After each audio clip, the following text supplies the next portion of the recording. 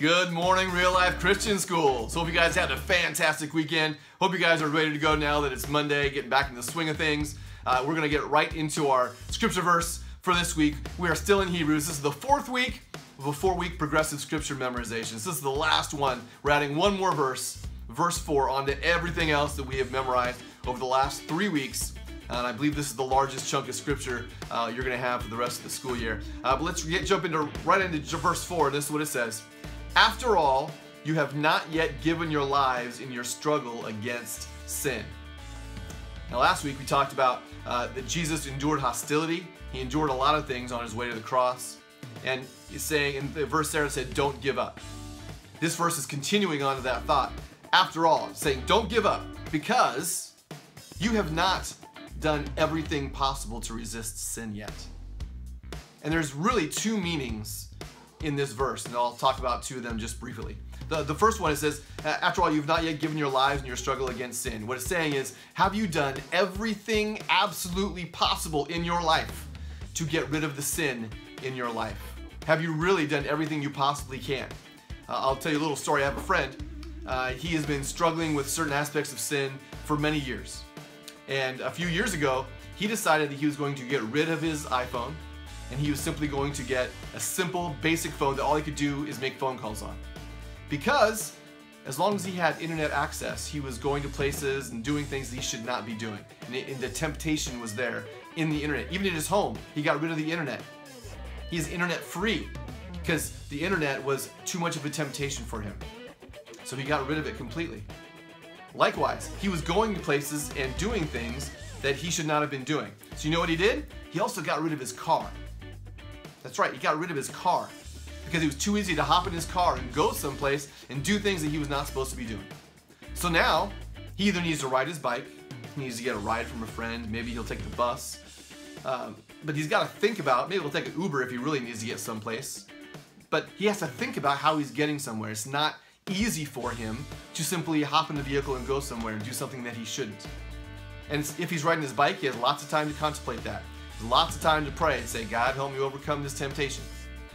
Or if he's got to call people up. Now, if he's got to call up a friend to take him someplace, there's somebody that knows where he's going. And they can say, dude, I'm not taking you there. So it creates accountability in his life. It gives him an opportunity to resist the sin.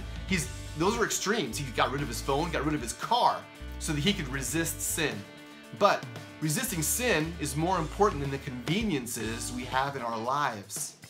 We need anything possible that we can do to get rid of the sin in our life, we have to do. Even if that means giving up some of the things that makes our lives easy or fun. Because I will tell you, going to hell will not be fun. So I want to be able to resist sin while I'm here on earth and while I have the option to do that. And so whatever I need to give up, I want to be able to give that up. But there's also a second meaning here. When it talks about you have not yet given your lives, that means we haven't humbled ourselves. We talked before about giving your life as a living sacrifice, sacrificing your entire life to God in a living way, to do the will of God. So another way we can resist sin is to give up anything for me. That's what I can do. I can give up anything that I do that's for me and make sure that everything I do is for God. It's another way to resist sin. So this verse is really talking about both sides of that coin. I need to do everything possible, and at the same time, I need to give up everything possible.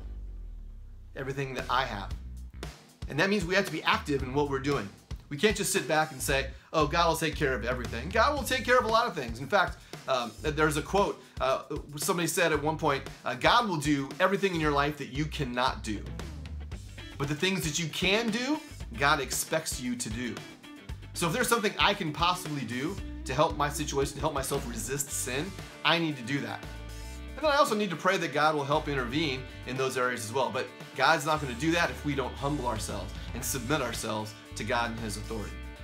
And I know that everything's going to be right if I'm submitting myself to God, if I'm reading His Word, because that's how we find out the will of God, is to read God's Word. And if I know that everything I'm doing is in the will of God and for the kingdom of God, then I know that I'm going to be able to resist sin in the most effective way. All right, it's a really very short verse this week. We're just tacking on verse 4 into what we've done, just a little bit longer. You guys have been doing great so far in your scripture memorization over the last 3 weeks. Just one more week, adding a little bit more, it'll be great. We'll talk about this more, hopefully in all your devotions and all your homerooms throughout the week, and then we'll probably talk about it in chapel on Friday as well. Meditate on this verse. Think about its meaning. Have you actually done everything possible to resist the sin that's in your life so that you can be in a good place, in a right place with God? All right, hope you guys have a fantastic week. God bless.